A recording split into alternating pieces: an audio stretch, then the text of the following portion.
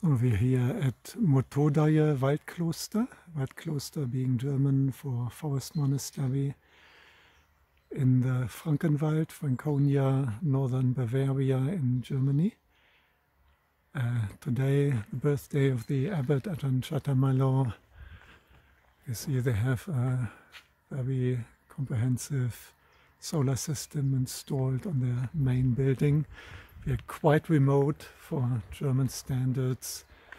They have a little shade sail where we on Sunday could do the arms round for a bigger event. We had Tantra Kunma, Samai und Ajahn Dhammasiha. Jetzt gehen wir mal hier rein. Ich will euch vielleicht die Dhammahalle zeigen. Gleich erstmal sehr dunkel. Hier gehen wir durch den Empfangsraum. Und hier jetzt müssen wir leise sein in der Dhammahalle.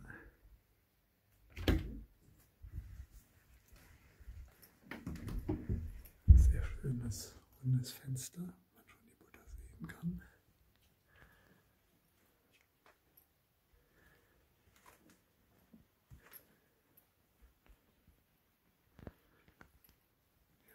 Sehr schöner very beautiful Buddha referring to Muchalinda protecting the Buddha from the thunderstorm shortly after enlightenment while he was meditating. This is why you see the naga covering the head of the Buddha, relating back to that incident. And then the quite special shrine where they have integrated a Buddha pada, a footprint of the Buddha, into the shrine design. It's quite beautifully done.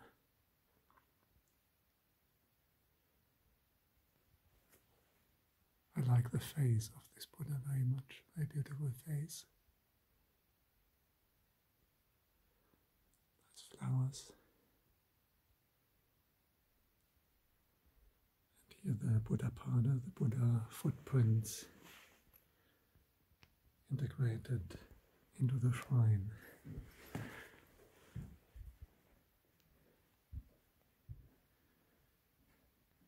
Let's go back out.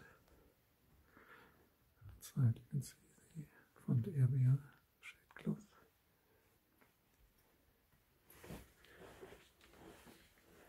Here the round window with the Dhammachakra, you can see the shrine of the Buddha Rupa.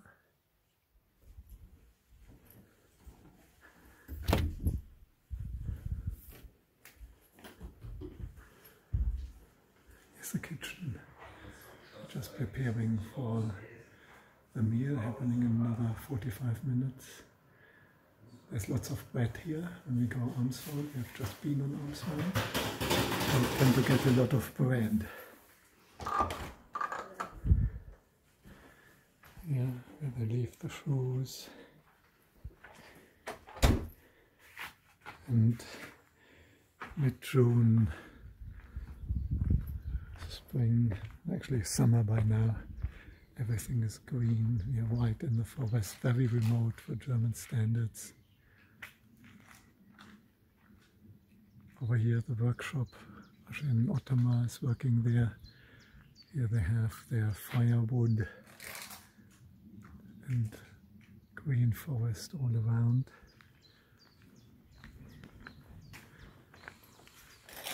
Workshop with Ajahn Ottama working.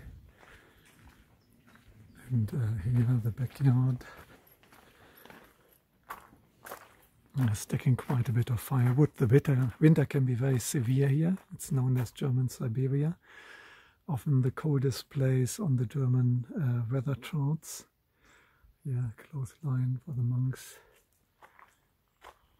And we can have a quick look at the pond. They have a quite beautiful pond, particularly this time of the year. Here's a little car park. Because it is so remote, they don't usually have that many visitors. There's no really big cities close by. Nuremberg is quite some distance. The closest known city is probably Bayreuth. Can you open it? Yeah. Oh yeah, here, nice little Dhammagiri on the gate. And here, this beautiful pond.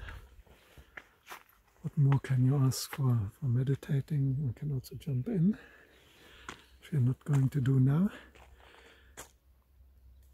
There's the meditation cabin right at the pond, with a reflection in the water, the blossoming roses and other flowers, more pink roses on the right, and one can sit in that little meditation cabin and enjoy the view of the pond. Of course, in November this would be a different thing. This is more for summer meditation.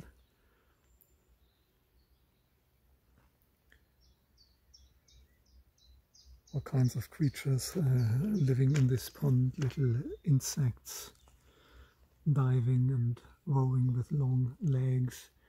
It's actually very deep. I was told it's some 7 meters or something deep. And the plants inside, the water plants, are growing very high. You have some water lilies here, meditation cabin, water lilies, forest in the background. Very beautiful spot for meditation. Next we can go to the stupa.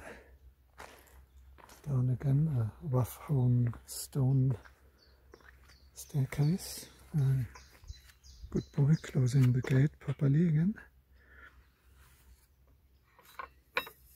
Heavy wrought iron bar. The Dhammagiri, the car park. It's a Tuesday. Not too many people seem to be aware that the abbot has got his birthday today, Ajahn Chah.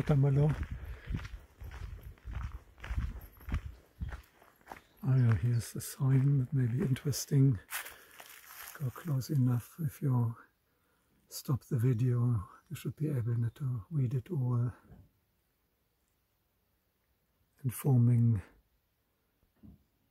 any casual visitors. There's also long distance walking paths here leading up to Spain and far into the east to the Baltic states. Workshop. Sometimes people are coming past via this walking path. And now this is the way to the stupa. Prayer flags. You see how you walk in the lush green German forest in June on a beautiful sunny day. And this is the stupa with a Buddha statue on top, sitting on top of the stupa. It's a very ancient style, more like an earth mound, a tupa, the original meaning, earth mound. And the vegetation is actually roses and other flowers. They are just about starting to flower now. You can see there's a few roses already flowering, and obviously it will look gorgeous once all these roses will be flowering. And this is maybe the only first stupa I've ever seen where one can walk around on grass. Very nice, walking on grass around the stupa, which we're going to do now, circumambulating, keeping the stupa, the Buddha on top, on the right, as is the custom, as a sign of respect. I really enjoy walking barefoot around the stupa, circumambulating on fresh green grass. There's still a little bit of dew from the morning. I can feel the natural drops of water in the grass while walking. Very soft, very healthy. the best way of walking barefoot in grass. And that around the stupa, circumambulating, here's a kind of shrine. And the stupa is really being used. And I walked here yesterday. 3 members of the community came at different times, circumambulating, lighting incense. No real fire danger here. It's so lush and green and humid from dew in the morning. They leave a little gifts behind, even casual visitors, dropping stones and minerals as an offering. There's some provisions that they can light, candle. I continue our circumambulation. Have some prayer flags. And it's just so green. I can't believe how lush and green it all is. And once these roses come out, that will be amazing. Now here, this is white. To the east, that is where they start. They're catching the morning sun, which is making them to flower earlier.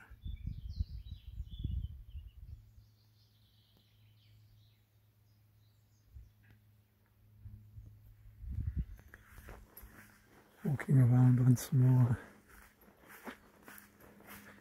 and I can show you the wooden kuti I'm staying in.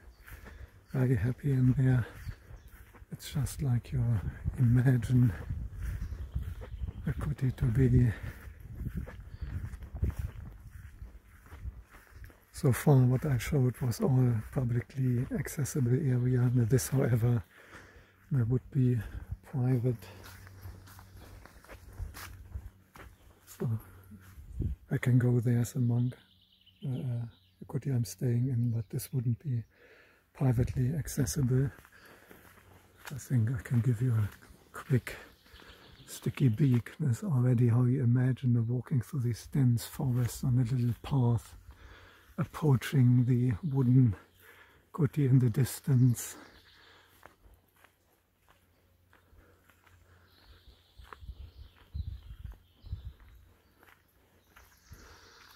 Yeah, and this is how you imagine a forest monk's kuti to be, isn't it?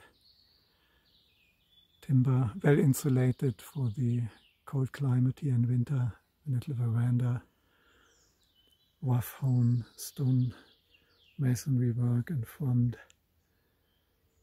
trees all around.